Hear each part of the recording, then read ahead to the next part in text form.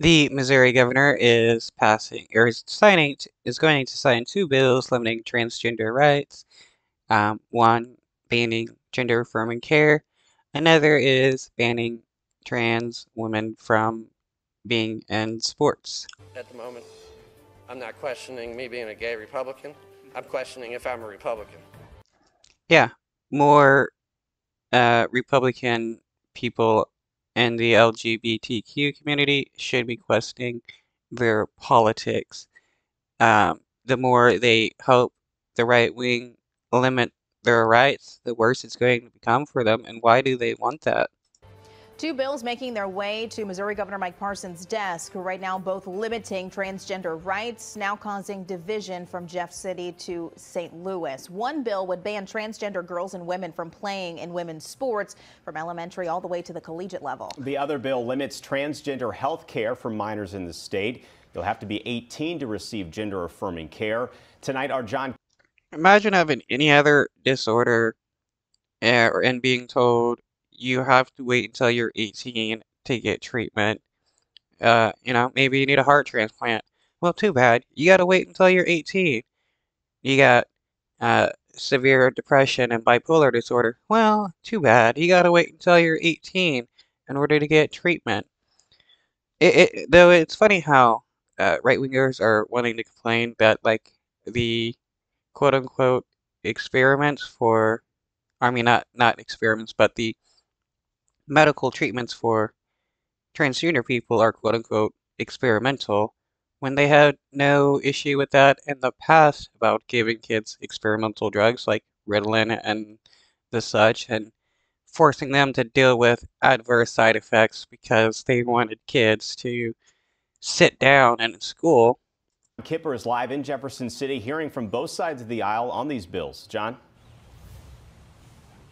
Yeah, Corey, Sam, like you said, if you're a trans kid in the state of Missouri and under 18, and you have yet to receive gender-affirming care, it's likely not going to happen, as Governor Mike Parson is expected to sign the bill that was at the top of the list for Republicans here in Jeff City this session. Now, that bill bans minors seeking gender-affirming care like puberty blockers, hormone treatment, and certain surgeries.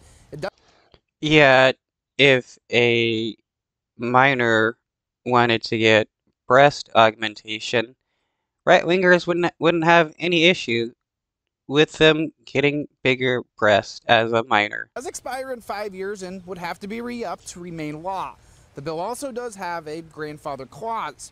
Republicans argue it's common sense and that it is experimental surgery that has no place for kids. Well, State Rep Barbara Pfeiffer has a transgender grandkid, and she's not mincing words.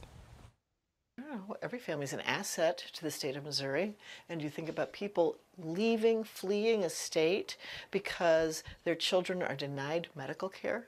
It's horrific. That's what happened in Nazi Germany. Yeah, people had to flee because the Nazis were passing laws either killing people or making their lives worse in some way. And that's what the right-wingers want to do.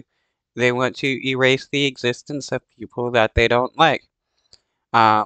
It started, when gay people wanted to get married, they did everything they could to demonize gay people, say that they were infecting children with homosexuality, and that started a long time ago when they were saying that gay men were predators of kids, when that is not the same whatsoever. Two consenting adults loving each other is not the same as an adult forcing themselves upon a child.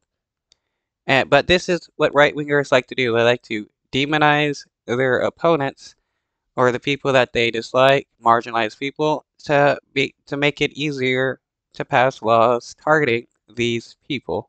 Well, this is a cultural war that we did not start. This is something that is being thrown in the face of Republicans, redefining what a man and a woman is, like all norms that we've had in the past being completely thrown out. Yeah, everything gets redefined all the time. Black people have been redefined as from being property to actual people. Should we go back to that norm where black people were property? Now, earlier this session, the House did pass a stricter version of the bill. No grandfather clause and no expiration date, but the Senate would not agree to that. Now, coming up at 6:30, we're going to hear more from Pfeiffer and hear about a few other bills that still could be passed in the final days of this session. Reporting live, John Kipper, News